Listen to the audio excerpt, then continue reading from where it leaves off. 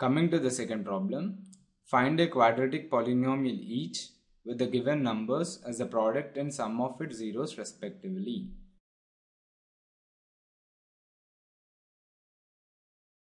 So the first one given to us is 1 by 4 and minus 1. So the sum of the zeros of the polynomial is equal to 1 by 4 and their product is equal to minus 1.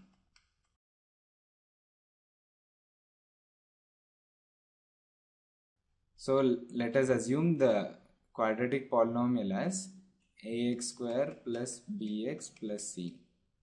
We know that sum of zeros is equal to minus b by a, but the given sum of the zeros is equal to 1 by 4. So we can say that minus b is equal to 1 and a is equal to 4.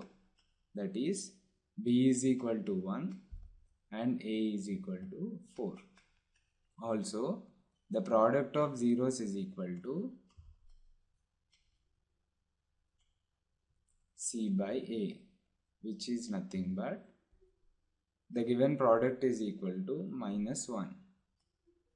So we can write c is equal to minus a.